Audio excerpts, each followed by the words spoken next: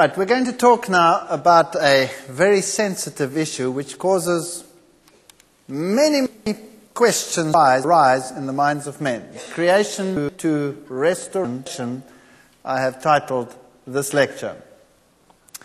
In the book of Genesis, chapter 1, verse 31, we read, "And God saw everything that he had made, and behold, it was very good. And the evening and the morning were the sixth day." So whatever God had created, he said it was very good. Verse 26 to 28 says, "And God said, let us make man in our image, after our likeness.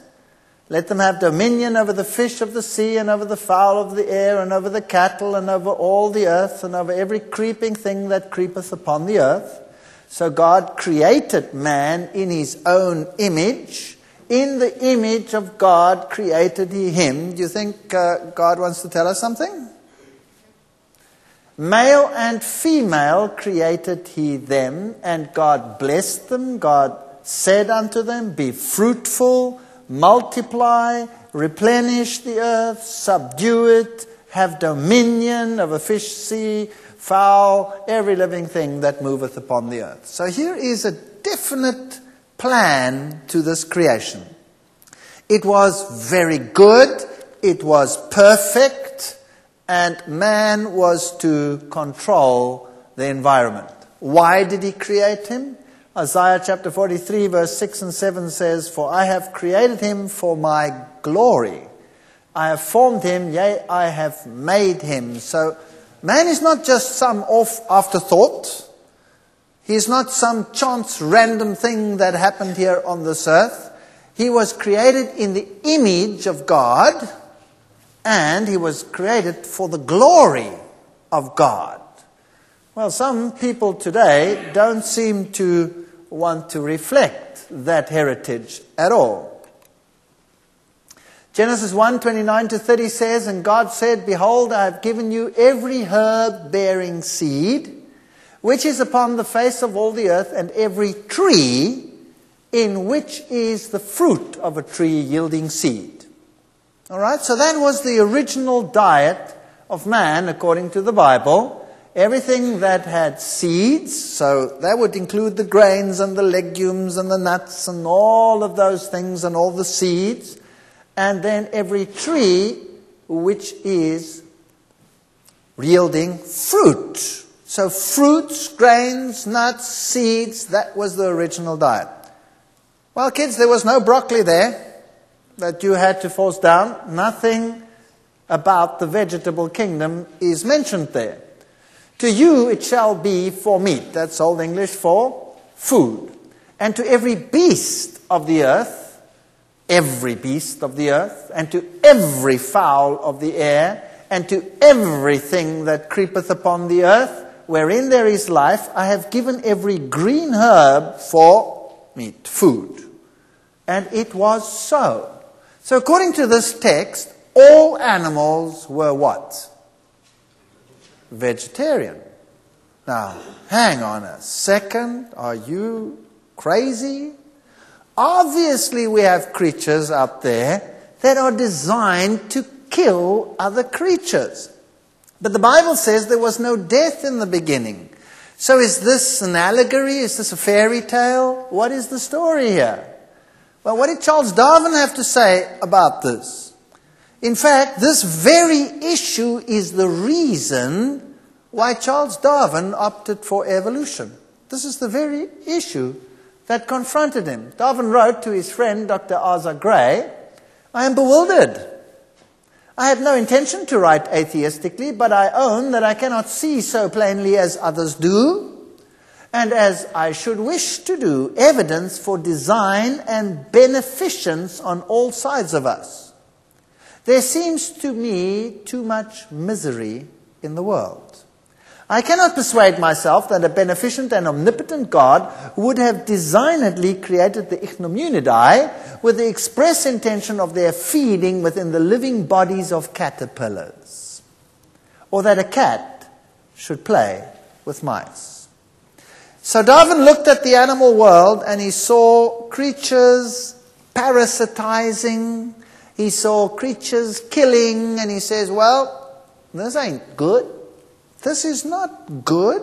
This is not something that a good, kind, loving God would create. There's too much misery here. He wrote in 1844 in his initial draft of The Origin of Species, it is derogatory that the creator of countless universes should have made by individual acts of his will the myriads of creeping parasites and worms which since the earliest dawn of life have swarmed over the land and the depths of the ocean. Now, when he thinks of it in terms of evolutionary principles, he says, we cease to be astonished that a group of animals should have been transformed to lay their eggs in the bowels and flesh of other sensitive beings, that some animals should live by and delight in cruelty, that animals should be led away by false instincts, that annually there should be an incalculable waste of the pollen, eggs, and immature beings. So Darwin looked at the world as it seems to be today, and as it is today, and concluded, there is no loving God in any of this. That was his conclusion. Well, you see, it depends how you look at it. It depends on what you allow yourself to see. Obviously, if the Bible is right, something changed. Is that correct? Obviously, if the Bible is right, then something must have changed. And what we see today is not what there was. But science will say, what we see today is so obviously adapted for what it is doing that it must have been there from the beginning. So a carnivore must always have been a carnivore. There's no other way out. So evolution is a better solution to the problem, they say, than the creation account. Again, it depends on which set of glasses you are wearing. For example, Genesis 3:9, and the Lord God called unto Adam and said unto him, where art thou? And he said, I heard thy voice in the garden, and I was afraid, because I was naked, and I hid myself.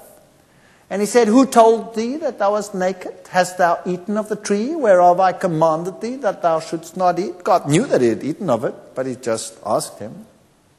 And the man said, the woman whom thou gavest to be with me, she gave me of the tree, and I did eat. So what happened here? He started blaming. So, it's not me, it's you. We've been blaming ever since. And then the Lord God said unto the woman, what is this that thou hast done? And the woman said, the serpent beguiled me, and I did eat. We still do the same thing. Everybody blames each other. And in fact, we find the solution to all our problems by blaming someone else. Kids are skewed because the parents were bad. The parents were bad because their parents were bad. And they were bad because they got kicked by an uncle or what, It just carries on and on and on and on. If there's something wrong with my character, well, it's my upbringing, or it's my background, or it's my environment, or it's my this, or it's that. We blame ever since that day.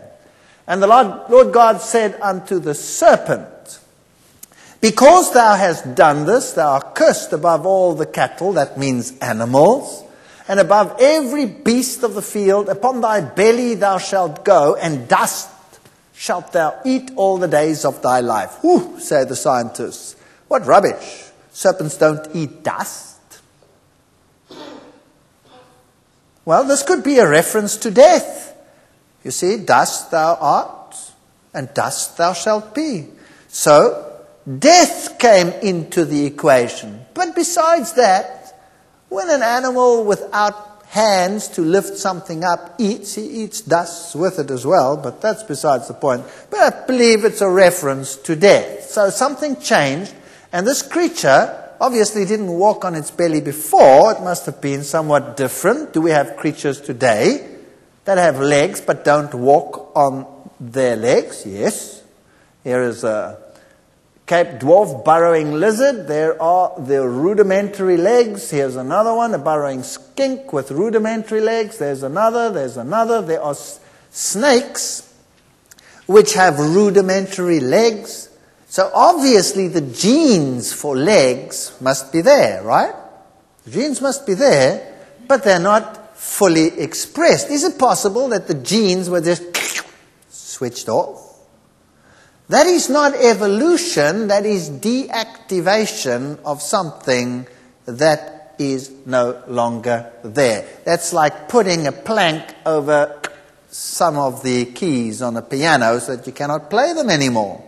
And then that repertoire is just gone. So that is change. Is it evolution? Not necessarily. It's just deactivation of genes. Well, what about a snake has fangs? Surely they were designed to kill. Well, what is a fang? A fang is just a mechanism to inject a secretion, which we call a poison. Did it have a poison in the beginning? Well, what is that secretion that comes out of this fang? All it is a salival secretion. So the enzymes in the salival glands are slightly modified by their expression, and now when they are injected, instead of being dissolving and digesting enzymes, they are toxins, neurotoxins or blood toxins or whatever variety, depending on the shape of the protein. Any foreign protein injected into us will cause a reaction, and this one is just more vehement. Does it mean that it was designed to kill in the beginning? Or could it mean that whatever it ate in the beginning, it injected something to digest it, as do spiders? Spider the same. When a spider bites, and all it does, it injects digestive enzymes, which can, in some cases, be highly toxic. So a spider has a net. Some spiders actually eat pollen for some part of their life cycle, or can survive on pollen. Is it possible that there were seeds or some form of flying seeds, dispersed seed, that today no longer exists because we only have a fraction of the kingdom of plants and animals left that used to exist in the past? Are circumstances different to what they were in the past? Cursed is the ground for thy sake. So when sin came in, the ground was cursed. Cursed is the ground for thy sake. In sorrow shalt thou eat of it all the days of thy life. Thorns also and thistles shall it bring forth. Well, here's a change.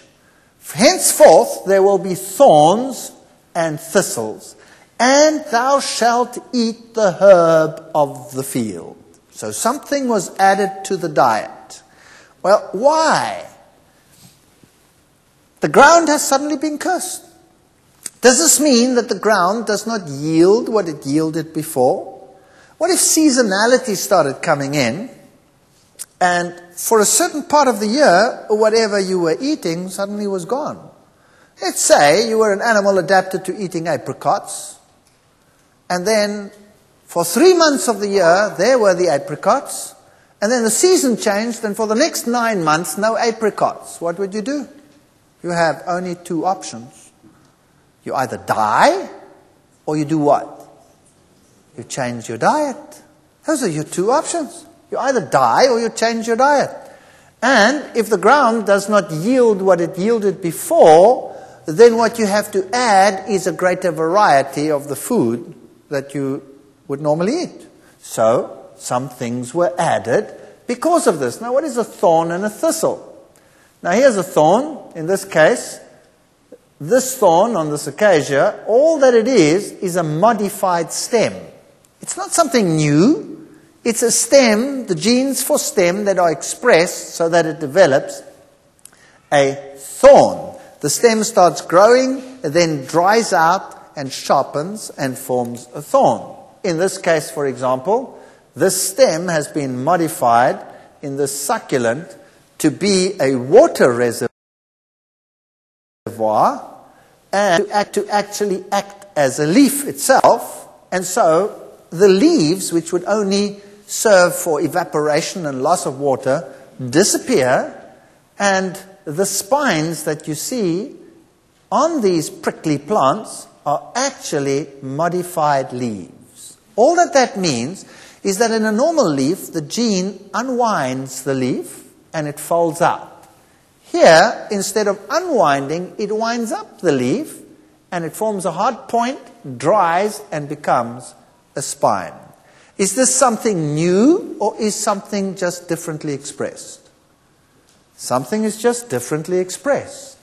Here you have a rose, and here it also has thorns, and in this case it's an epidermal or a cortical outgrowth.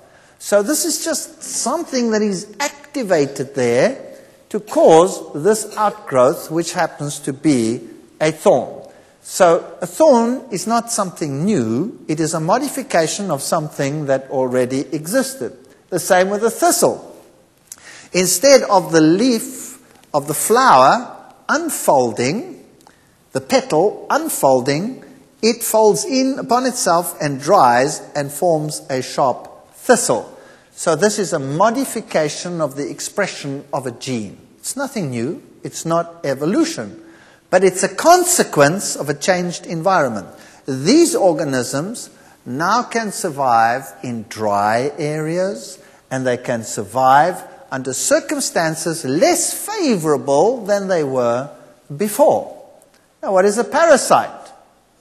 Darwin said, did God create parasites? The Bible says everything was perfect. There was no death. Surely one animal wasn't eating another. So now, you had millions and millions of varieties of worms probably doing their thing in an original environment, and now some of them suddenly are parasites. Well, here's a tapeworm, for example. A tapeworm, does it have a digestive tract? No. Do we have free-living flatworms that do have digestive tracts? Yes. So now, if the ground is cursed and doesn't yield what it yielded before, then somebody has to give up something. Now, what if these creatures, by chance, when ingested, managed to survive in a host, and then eventually, because they were covered by something which protected the cuticle, which protected them from enzymes, they could survive, and so they survived in the intestines of other creatures. And because everything was pre-digested for them, they didn't need an intestine. So how did they lose the one that they had? Just deactivate the genes and switch off the intestine, and then you have a parasite. And these parasites weren't there originally to be parasites, but became parasites because their original intent had been taken away. So if we have a look at the myriads of pathogens that we have, like here's a normal E. coli cells, and pathogens are just translocated species. Very often, if you take a normal E. coli, which is the normal bacteria in your intestine, and you translocate it into the wrong place, another part in the body, suddenly its environment is different, and it responds by secreting compounds, and all of a sudden it is highly pathogenic, and you get very sick from it. All it is a translocated organism that is now surviving in the wrong place. Now, plasmids, small DNA fragments, are known from almost all bacterial cells. Plasmids carry some 2 to 30 genes. Some seem to have the ability to move in and out of a bacterial chromosome. So here's a little plasmid, and there's the bacterial chromosome, and these little pieces of DNA can move into DNA. So what you can have is you can have something like this happening. Here's a plasmid, here's a donor plasmid, and off it goes into a recipient, and there it is, and then it gets incorporated into the DNA, and it's a recombinant. Question: is there any new material there, or has the old material been put into a new situation? What's happened here? There's nothing new here. The plasmid existed in the beginning. It's just this piece of DNA has now been incorporated into this creature. So this one now has an extra piece that it didn't have before, but it's not evolution. It's a process. Certain types of bacteria can donate a piece of their DNA to a recipient cell. The recombination is a bacterial equivalent of a sexual reproduction. It's like, take a piece of mine. Note that the entire DNA is not usually transferred, only a small piece. So, for example, acquired immunity, resistance to pesticides, herbicides, antibiotic resistance is not based on new genetic material. It's material that has been spread around. So there's nothing new here, but a creature can suddenly become a pathogen, can become a dangerous organism, and that is why every year the flus and the sicknesses change, because they exchange information. But there's nothing new. This is not evolution. This is the redistribution of existing material. Here's an interesting creature. This is a barnacle. Now, a barnacle is when you walk on the rocks by the seashore and you get all these sharp little things. Actually, it's a little crab-like creature within the shell. Now, there's a certain parasite barnacle that looks very different to this, of the genus Sacculina. It's a barnacle that parasitizes other crabs, bigger crabs, similar to other barnacles. So what happens, the adults are internal parasites called the interna, and tumors grow inside their hosts, and these tumors can develop a system of branching roots that ramify through their host bodies and absorb their nutrients.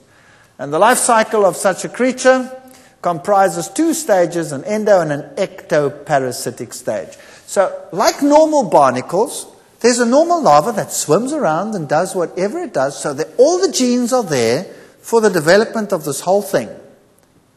And I believe all the genes are there for the development of a barnacle, but it's in trouble competing with other barnacles, and so either, because the resources are less, it dies, or it changes its lifestyle. So what it did is it went and it climbed into another crab, and then it loses everything. It doesn't develop any of its features. It doesn't look like a crab at all anymore. It doesn't have little legs, doesn't have anything like that. No filtering system, nothing. It just develops a sort of a web and a reproductive system, and that's all it is. Just reproductive organs. And for the rest, it gets everything from the host. Was it designed to do that in the beginning? Or did it happen because circumstances changed? Isn't that possible? Let's take a look of a creature that's closer to home. You have mosquitoes here, don't you? Obviously you do, living in this environment. Now the mosquito has this wonderful little proboscis over here that serves like a drill. And there we go. Inside, and then you fill up with blood like that. Rather scrumptious meal. Now, obviously, the mosquito was designed to suck blood. Yes or no? Answer is probably no. You see, it is only the female that sucks blood. Isn't that amazing? Only the female. What does a male do? Like all males on this planet, it is extremely timid and sucks only what? Plant juices. That's right. Plant juices. So the male takes this structure and goes to a plant and gets and takes some plant juice. Now, what if at some stage in the past the ground was cursed and now everything started changing, and that plant doesn't produce enough energy for the mosquito female to develop her eggs? Isn't it then useful to take the same structure that was designed for one purpose and use it for another, having discovered that blood is relatively rich in nutrients? She just changes the place where she puts it in. And then she can do what she has to do. So, was this designed to be a blood-sucking insect, or was it designed to be a plant-sucking insect? Probably the first. And what about these creatures, the hornets and the bees and all these stinging fellows that are so mean? Surely that is a structure designed to inflict great pain and damage. If you look at all these wasps over here with their interesting features, well, if you see them, you stay out of their way.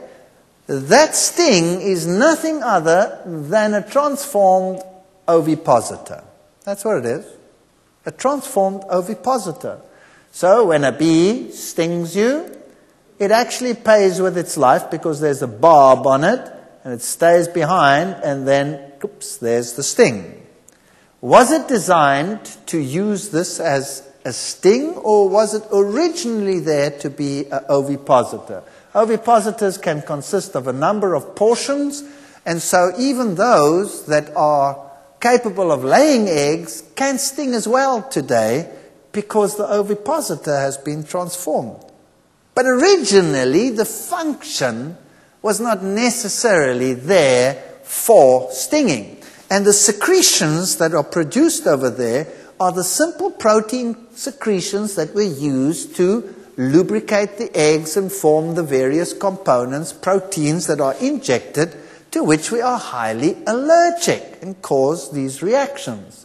So this doesn't mean that they were designed like that from the beginning. Surely it was not designed that they should kill caterpillars and live by these means. They could have lived on other things. But if that original diet is now no longer available, then surely you must change. For example, ladybirds. Ladybirds are a pest in South Africa. They are a pest in apricot orchards. And they will eat the apricots and eat little holes in them. So they have to be controlled in the apricot season. And then the apricot season is gone. So now what does the ladybird do? It has to either adapt or die. And so it becomes a ferocious carnivore feeding on plant lice, a highly useful creature to have around. And so the diet has changed because the food source has dried up. Now, the Bible says that plants will bear their fruit how often in the New World? The tree of life, the Bible says, will bear its fruit how often? Every single month. So why should not all the other plants bear their fruit every single month? They just cannot do so now because of a change in season, etc. For behold, I create a new heaven and a new earth, and the former shall not be remembered, nor come to mind. Isaiah 65:17. Nevertheless, we, according to his promise, look for a new heaven and a new earth wherein dwelleth righteousness. And Romans tells us that because the creature itself also shall be delivered from the bondage of corruption into the glorious liberty of the children of God. For we know that the whole creation groaneth and travaileth in pain together until now. So something changed in the environment. Isaiah has this amazing thing to say. The wolf also shall dwell with the lamb, and the leopard shall lie down with the kid. The calf and the young lion and the fatling together, a little child shall lead them. The cow and the bear shall feed. Their young ones shall lie down together. No more destruction, no more death. The lion shall eat straw like the ox. It'll become a vegetarian. The suckling child shall play on the hole of the asp, and the weaned child shall put his hand in the cocker's den. Then shall they not hurt nor destroy in all my holy mountain, for the earth shall be full of the knowledge of the Lord as the waters cover the sea. So kids are going to play with snakes without any fear, but the snakes probably won't look like that anymore. Now, surely that's a fairy tale, right?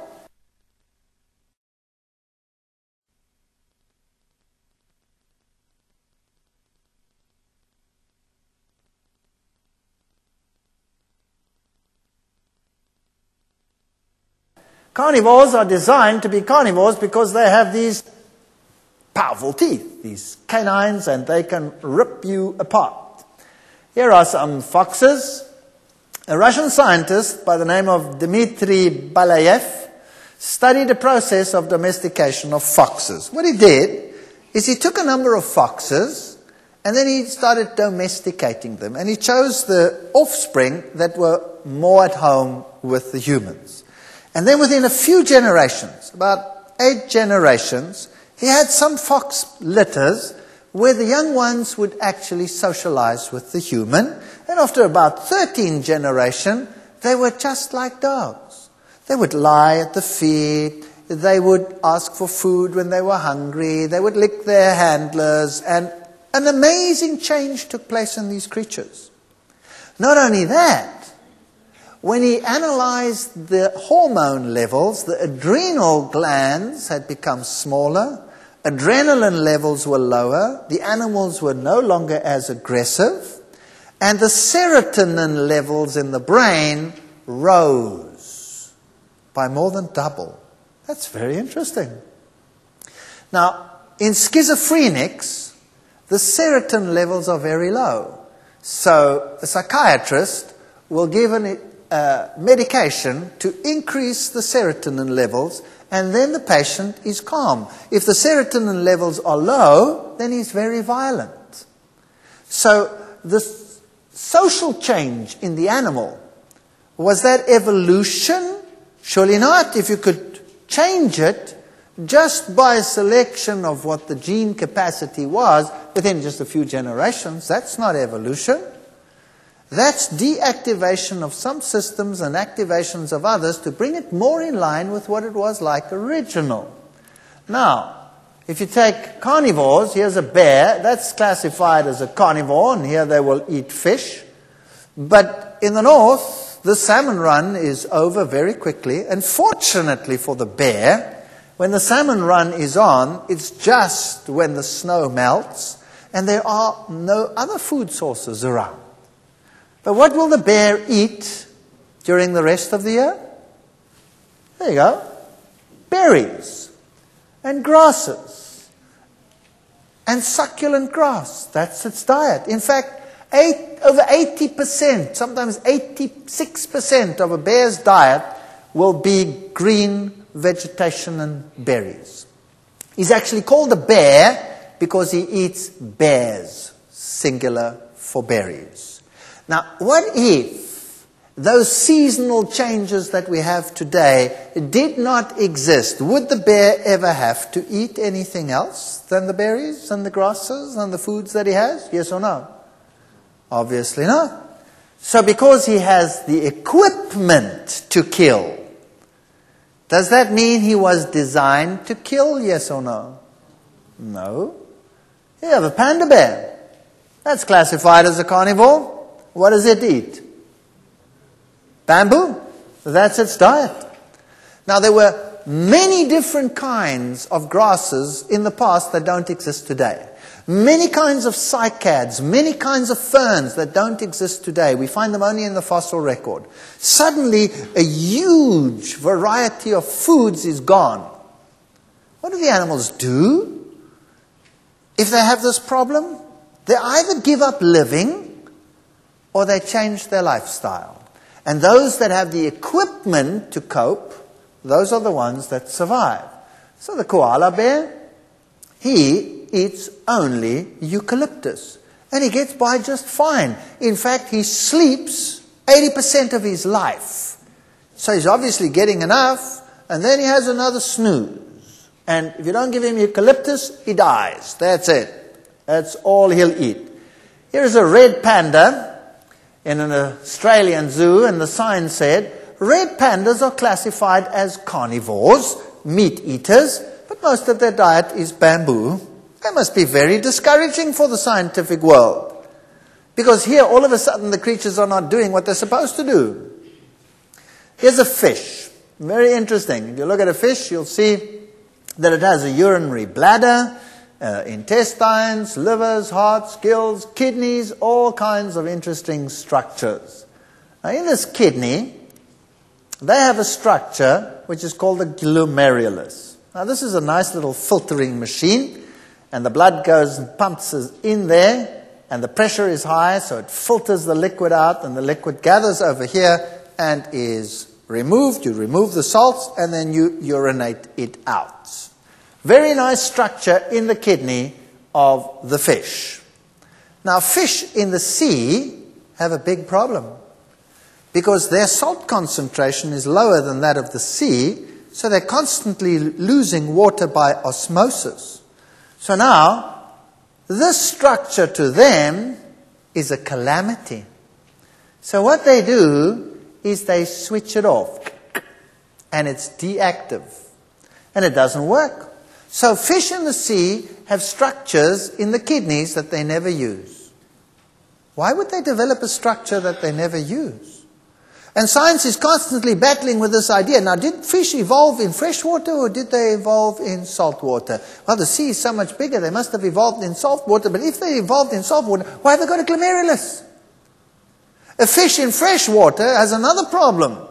Its salt content is higher than that of the water in which it lives, so water is constantly moving in by osmosis. It has to get rid of it. If you drink 5 glasses of water, one after the other, eventually you have to run where? Yeah, why? Because the kidney is pumping it out through your glomerulus. So a fish in fresh water needs that structure.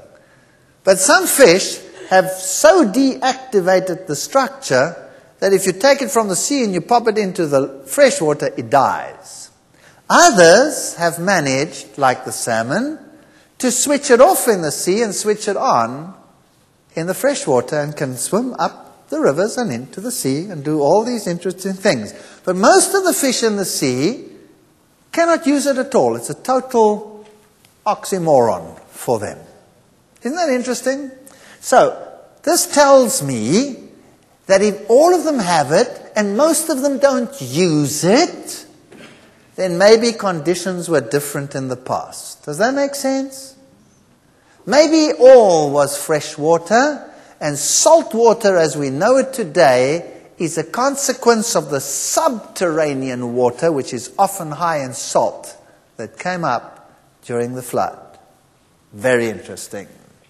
So, if we look at our own kidneys, we have something else. We can even concentrate our urine so that when we are walking in the deserts and we need to conserve water, we have a structure which is called the loop of Henle in the kidney, which now, through a countercurrent concentrating system, concentrates the urine, so eventually I have a highly concentrated urine.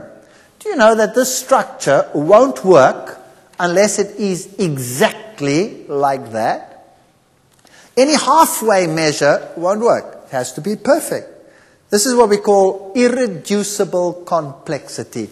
It either is perfect or it doesn't work. Natural selection cannot create it. It has to come into existence just like that.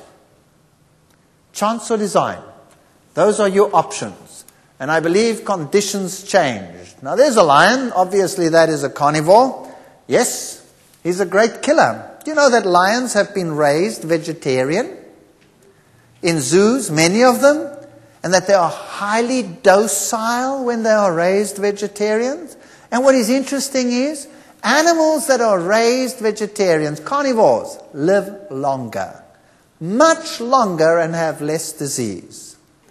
Do you know that the vets will tell you not to feed your cat milk because it causes kidney failure? And these carnivores, the strongest one, gets to eat first. And when they catch an antelope, what do you think the numero uno lion will eat first? What do you think he eats? He opens up the stomach, he rips that open, and the first thing he eats is the contents of the rumen. So he's actually getting all those plant materials and vitamins and things into him, and he is then the strongest. The rest get everything else, and they are slightly less strong. Of course, he eats the other things as well, but he survives better on these things. So, having found these things out, I actually did quite a fair amount of research in my laboratories with my students, and I sometimes drove my students nuts with the things I asked them to do, because they couldn't understand why someone would want to even do things like that. Here is a female lion from the Kalahari. These are some that we looked at. This creature as well. Is it possible that it was not designed originally to eat meat, although it has the capacity to do so now? There are a tiger's teeth, and it has like blades over here that act like shears cutting something. Now, that's perfect for cutting meat, and the canines are perfect for killing organisms. That is correct. But the same cutting is also perfect for cutting tough plant material. So it could be used for either. It doesn't mean that it had to be used for what it is used. If you look at the wolves and which give rise to the dogs, we had a dog, and this dog, of course, eventually died of hip displacement. And so you realize that your dog has a specific lifespan, because eventually everything starts giving way. If you feed this animal vegetarian lifestyle or more vegetarian things, giving him the foods generally from the table, you extend the lifetime, you extend the healthful period of the animal, and there is less loss of calcium. We will be doing some lectures where we did experiments on animals, where we fed them different diets, and we looked at the calcium loss and the rate of bone loss in the organisms, and amazing differences when they were fed plant proteins versus animal proteins. We'll be looking at that in a later lecture. Isn't it interesting that the further away from the original, the uglier the animal gets? Here is a hyena. That's a scavenger. That's pretty ugly. And one wonders, was it so ugly in the beginning? I've done quite a study of these creatures, and I'm always surprised when I go into the wild and I look at them, that those that are scavengers normally are uglier, and sometimes even though they are larger, they have a lower rank than something that is smaller. That's quite incredible. So there's some interesting things in nature over here. Jackals, some of them, they're pretty, but they still look sly. Look at this creature. I mean, this is a proud eagle, and you look at this magnificent beak. Surely that's designed for killing, or the beak of an owl, or the talons that they have, these creatures. Surely they are designed for meat eating. All these birds of prey, magnificent creatures. Well, here's a parrot. This is called the key parrot. Lives in New Zealand. There you can see a little bit of his claws, and there's his beak. And what does he eat? Well, he actually digs up the root of a particular plant. And then it breaks this root with a sharp, strong beak, and that's his diet. And then one day, in New Zealand, they were doing housing complexes. And what did they do? They just ripped all the trees out and built houses. And all of a sudden, the diet of this key parrot was no longer available. And guess what happened? It died out? No. It changed its diet. What do you think it ate? Well, it actually used this beak, which is like a blade, to kill sheep. It climbed on the back of a sheep and would rip open the back of the sheep and feed its way into the sheep from the back and eat the fat around the kidney. And it became a pest and killed so many sheep that there was a hue and an outcry. New Zealanders love their meat. Don't mess with their meat. They're the biggest meat-eating nation in the world. And what happened? Well, very quickly they decided, well, we better plant these trees again. So they planted all these trees, and when the diet was back, guess what the parrot did? It wasn't interested in the sheep anymore. So the original food source, if that had not been there when some enterprising first person came to New Zealand, and let's say this creature was killing other animals, wouldn't he have believed, well, he's designed to do so, yes or no? Obviously. Well, here is a cute parrot, And we enticed this parrot with this handbag over here, and he put his foot through to try and grab it. Can you look at that? That's pretty neat structure for grabbing onto a prey, if he wanted to. And I'll tell you that that beak is capable of 10 tons of pressure. You put your finger in there, he'll take it off with one bite. Gone. Isn't it possible that this creature has the equipment to kill, yes or no? Certainly has, but what does it use its beak for? Cracking nuts. That's what it uses it for. But if the nuts weren't there, wouldn't it eat something else?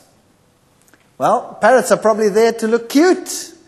Here is a pacu, and there's a piranha. This is a ferocious meat eater. That's a very close relative, the pacu. And that eats only seeds that fall into the water. Now, what if the earth was suddenly not yielding what it did before, and there weren't the varieties of seeds to feed also the piranha? Well, maybe you change your lifestyle and become a killer. There are, in fact, species of pacu that have teeth very similar to piranhas, and piranhas have been known to eat the seeds as well. So they weren't originally necessarily designed to be what they are today. Here you have all kinds of interesting creatures like chipmunks and ground squirrels and all of these, and they eat seeds and plants. But what happens when acid rain destroys their forests? And the seeds no longer are as abundant as they were before. What will chipmunks do? They will actually eat roadkills. They will actually go and eat dead animals. Were they designed to eat dead animals, yes or no? Obviously not. But they can certainly change if the times change. So animals like shrews that are now insect eaters, insectivores, bats are basically insectivores, but some eat nothing other than fruit. So obviously the capacity to eat something else is there. These are herbivores. Obviously, they are designed to eat only plant materials. Do herbivores sometimes eat something other than plant materials, yes or no? Anybody know? Would an antelope go and eat a dead animal, yes or no? Well, the answer is actually yes.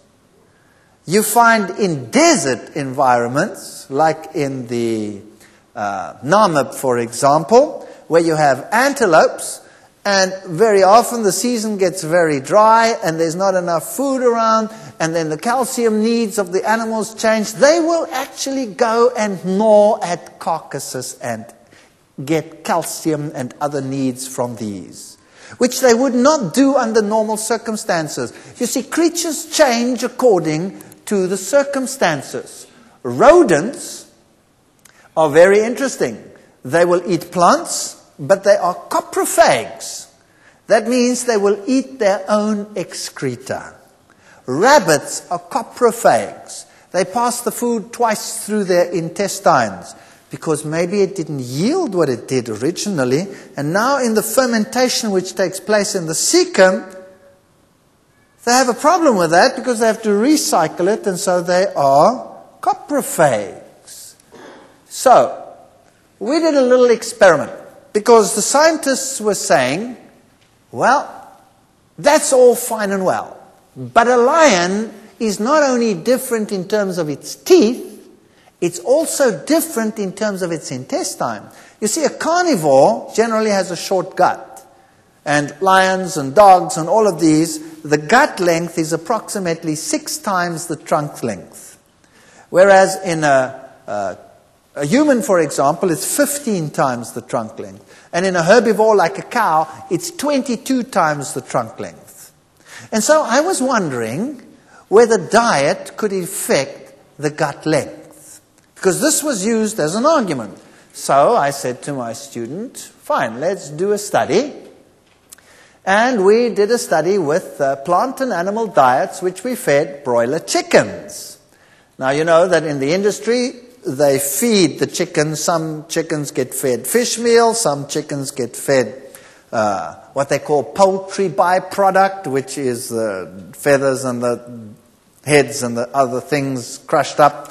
And some are fed grain. So there are different feeds in these chicken industries.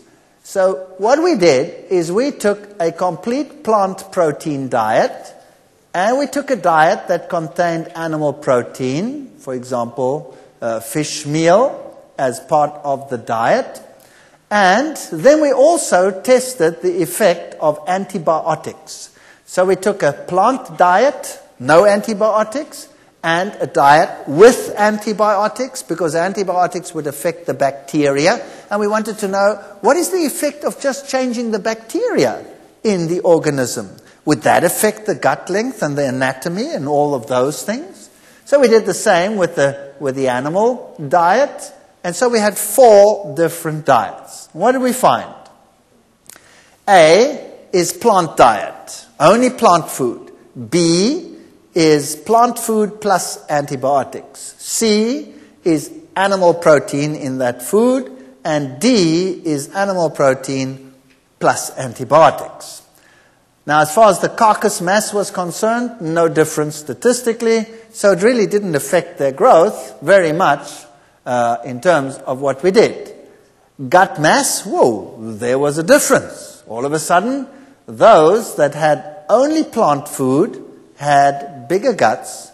When we added antibiotic, it became smaller. When we added animal protein, it became still smaller. When we added antibiotics to that, it became still smaller. Very interesting. Gut length. So we actually took these chicken guts and stretched them out and then measured their length. People thought we were totally nuts. But this is the result. The gut length, when it had only plants in the diet, was the longest. That's interesting. So there was more space to absorb food. When we added antibiotics, there was a significant drop in gut length. So obviously, when the bacteria died, the gut wasn't as happy and it didn't develop as it did before. When we took meat protein, in other words, fish meal, added that to the diet, the gut length was still shorter. When we added antibiotics to that, it was still shorter. So just the diet alone affected the gut. That is why if you have a dog, for example, and this dog is becoming diseased, and he has all kinds of problems like gout and all of these pains from old age, then you can put your dog on a healthier diet, more plant protein and plant foods than the other.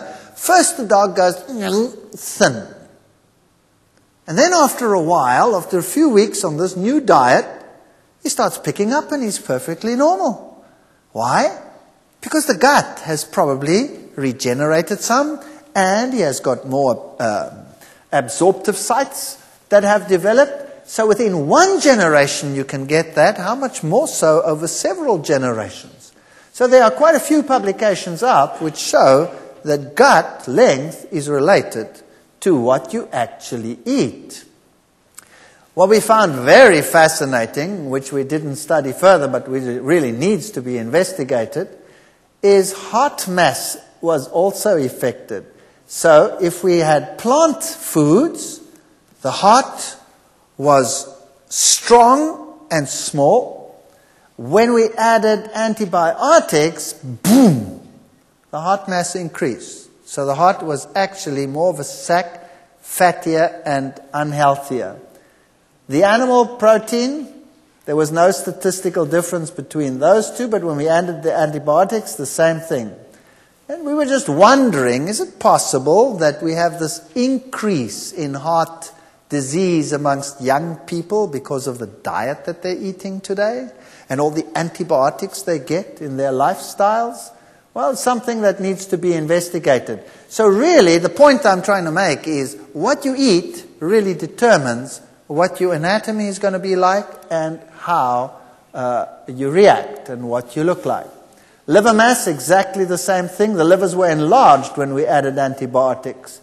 So antibiotics, I believe, should be used when you are sick, really sick only. And avoidance would be the best. So omnivores, And creatures like that, they have teeth structures which could be used for either. So we say, well, they must be carnivores. Well, look at this creature over here with those massive, massive canines. Surely he looks like a killer, but all he eats is plants. So that doesn't necessarily mean anything either. Vestigial organs. Science will tell us, but we have evidence of evolution because, the appendix is a vestigial organ and this is a vestigial organ, etc., etc. So there is one. And embryos have so-called gill slits and there are membranes in the eyes. Well, did you know that the list of vestigial organs that was made by the German anatomist Wiedersheim in 1895 included about 100 organs, including the appendix, the coccyx, and all kinds of structures, which today have been removed from the list. For example, the thymus was on his list, but it triggers the immune system and activates the T cells. The pineal gland was on his list. The pineal gland is very important for melatonin regulation, day-night cycles, hormone control. The thyroid was on. We know today that without thyroxine, you're in big trouble. The pituitary gland, the master gland on the body, was on there. Ignorance was bliss in those days. So today, when we look at all these structures, then we know that the appendix and all of these structures have an immune function. We can live without it because there are others that can take its place, but that doesn't mean that it doesn't have a function. And as far as these so-called gill slits are concerned, that supposedly appear in the early stages of human embryo, are in fact initial phases of the middle ear canal, the parathyroid development, the thymus, and all the necessary structures that we have. So there is no evidence of all this so-called evolution. George Gaylord Simpson, one of the founders of Neo-Darwinism, wrote, Haeckel, that's the scientist who said that the embryos we see recapitulate everything, misstated the evolutionary principle involved.